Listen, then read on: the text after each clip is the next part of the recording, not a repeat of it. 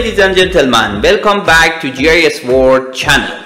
As you remember, in the previous tutorials we talked about how to install the PostgreSQL PostGIS into your machine, and how to connect the QGIS with the PostgreSQL and PostGIS, and how to import and export a shapefile to the PostGIS and PostgreSQL. So let's start with some SQL coding inside the PostgreSQL. As you know, the communication with the database work with the SQL, which is the structured query language, and we have different type of the SQL: DDL, data definition language; DML, data manipulation language; and DQL, data query language.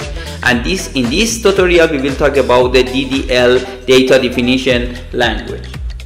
In this type of the SQL DDL, we can create the database, we can create the table, we can alter table, for example add the column, rename the table, or rename the column, or drop the column. And so let's start with some practical example. So first of all, we would in the previous video I already show you how to create it somehow the manually right here, create a database, and you can create it. This test project I already created manually in the second or the third video, and right now this is the time to use the SQL. So first of all, create a database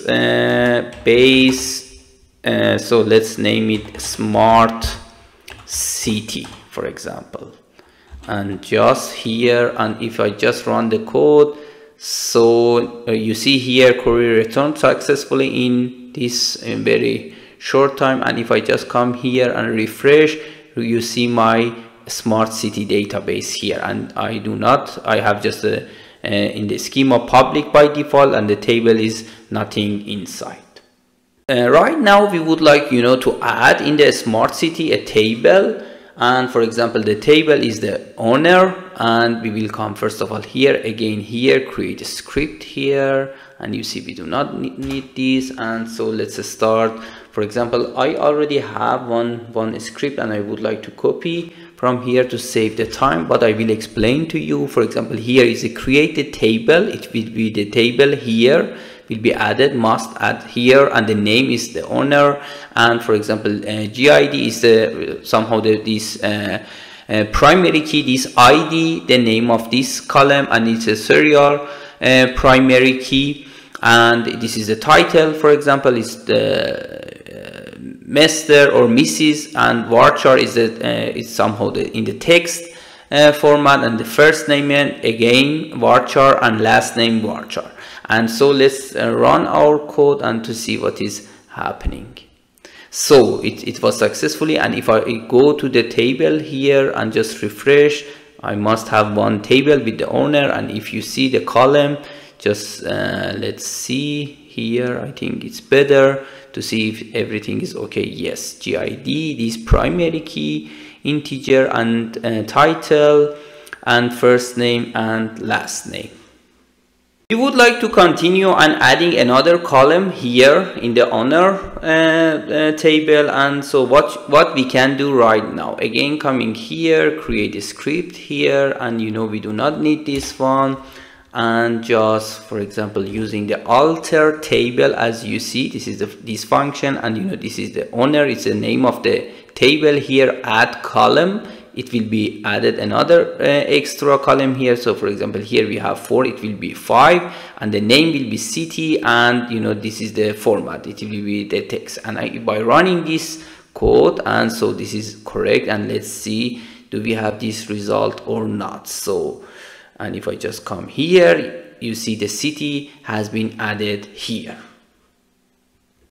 Right now we would like to change or rename the column name. For example, we already named it as a city and it's wrong, or we would like to consider as a region. So what should we do? So we do not need this one, and again using this alter table, and if I just put it here, you see here alter table owner, okay, rename column, okay, this city to region. Okay, so and let's see if it's working or not. So if I just refresh, so for example you see the city will be replaced or renamed. We will continue with another function, which is the alter table drop column. So we would like, for example, to remove last name column from this owner table. So what should we do? We will drop column. So let me just take this code and just put it here.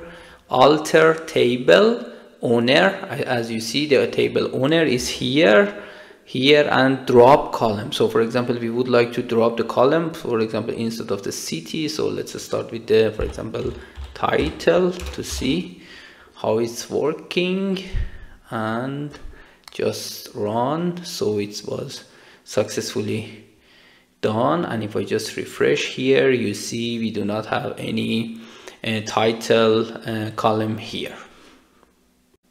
And at the end, I would like to drop or delete the complete table, this owner table. So we will just drop table here, and just if I add it here, drop table owner. You see here, drop it is somehow deleting the owner, which is the table here. And if I just run this code, so if I just update, refresh here, you don't see any tables. So I hope you enjoyed from this video, and it was really basic, but it's very helpful to start with the SQL coding in the PostgreSQL. And in the next video we will go to the other data manipulation language, DML and DQL, data query language, and we will continue with some professional SQL coding in PostgreSQL. So see you soon, and bye.